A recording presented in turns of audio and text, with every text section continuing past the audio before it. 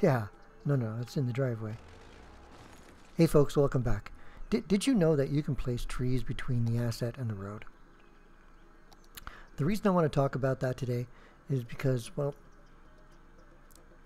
way back when I first started, I started using anarchy. And it's prop and tree anarchy. It allows you to put trees anywhere. And the reason I got that is because, well, I wanted a little bit of variance to different assets and stuff like that, right? I wanted to be able to put trees wherever I wanted to put trees.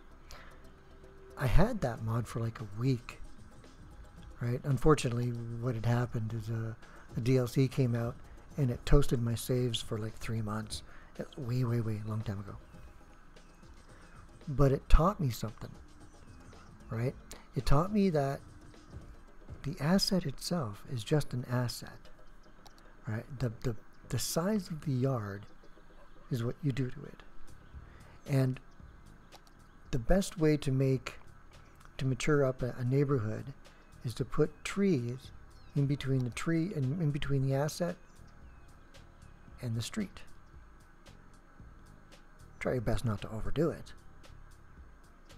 But with vanilla, I mean, you can put a tree. You got to be very, very gentle about it, right? If it's red, it's going to go underneath the asset or the road, but you got to get it right in between. You got to squeak it in there. But sometimes, I mean, that space is quite big, and just by adding a tree or two, really makes a difference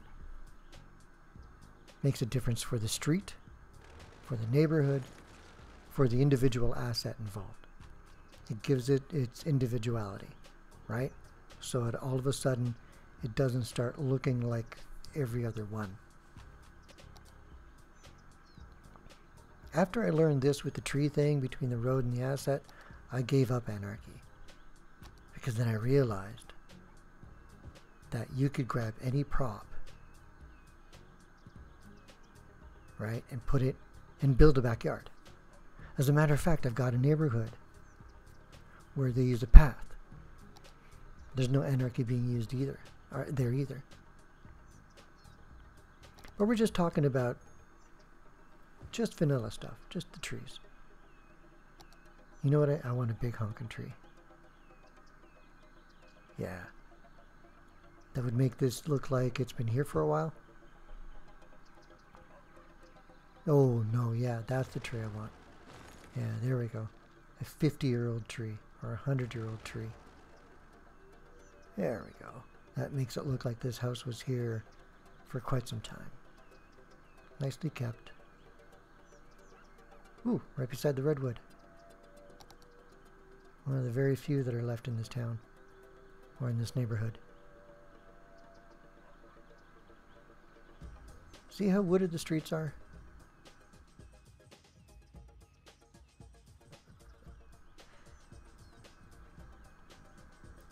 The only thing for me to be careful is not putting down too many trees, right? Because you can really crowd out an area with trees. But if you're selective and don't put them too close and don't let OCD take over and put them exactly 3 meters apart, you gotta change it up. See, using it as a tree line there, property line. Hopefully I didn't put that tree in there. Oh good, that came with the asset. See, who put the tree there?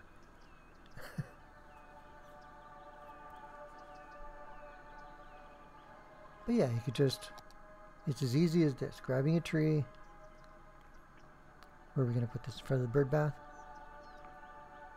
No. Maybe on the other side, between there and the driveway. Like there? Alright, see, something just like that makes that asset look so different. Use it here to separate the zone lots. Oh, hold on. I already did that. Okay, sorry. Back it up. There we go.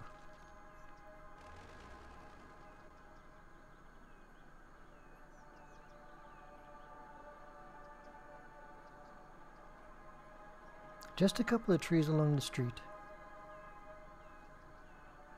See that little tree? Or sorry, that little house? Isn't that cute? Put the trees around it. It's been here since it's probably one of the very first houses that got built here. It was a little cottage a long time ago.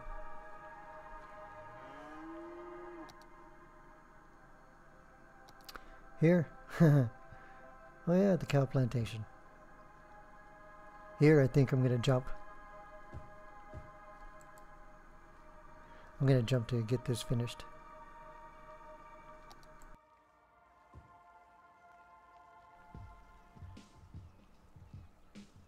Too far. Yeah, I think I took that too far. Trying to show an outline of a yard. Interesting having the farms back there, eh? Fire department. Just a couple trees really add some scenery, doesn't it? And when you place them between the asset and the road, it just adds flavor, especially to a little house like that. Here, let's do a flyby.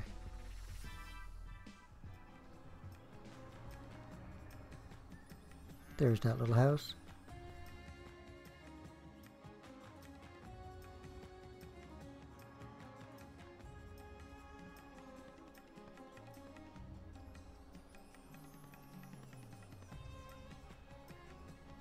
Trying my best not to go overboard.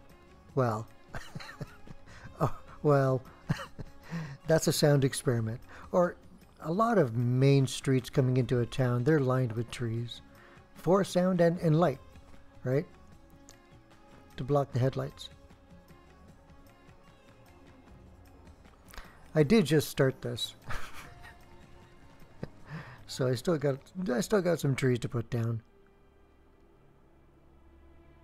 But what was a disconnected farmland is now connected, and a little neighborhood has grown. One I tried to make look like it's always been here as long as the farm has. Putting the trees in front of the houses helps out. Yeah, I should take a picture. Just a second. Yeah.